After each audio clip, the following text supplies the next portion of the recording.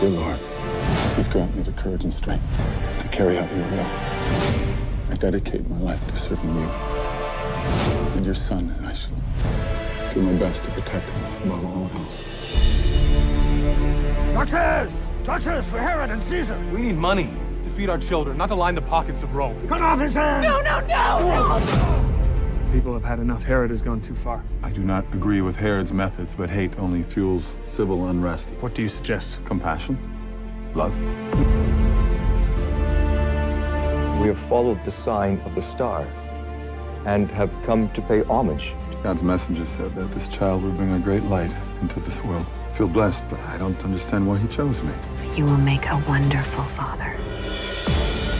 We come to bear witness to the child, to the one who's been born King of the Jews. I am King of Judea. This child is destined to make many in Israel fall.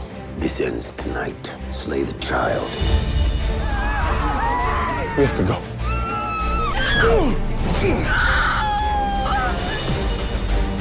He has been sent from God as an example for all humanity.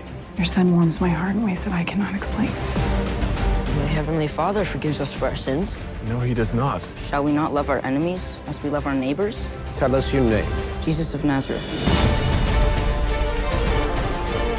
This boy is our son. We will raise him to grow strong, to be filled with wisdom, and God's grace will be upon him.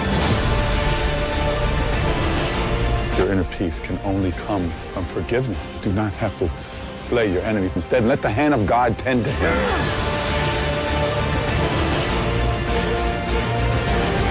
My work as your earthly father is done. Your Father in heaven will guide you. There's something special about Jesus that I cannot ignore. My eyes have seen it and my heart has felt it. Prophecy has come to pass.